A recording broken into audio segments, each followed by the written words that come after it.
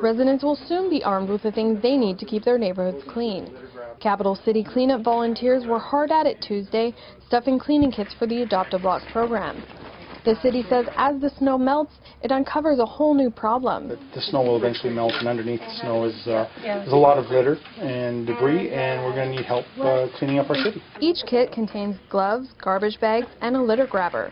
The city needs all the help it can get, says volunteer Marilyn Kirby. I'm hoping that more people will volunteer to help clean the city and keep the streets clean, reduce the litter, make the city a nicer place to live. The city says as the spring and summer goes on, less trash ends up on the ground and more ends up where it belongs.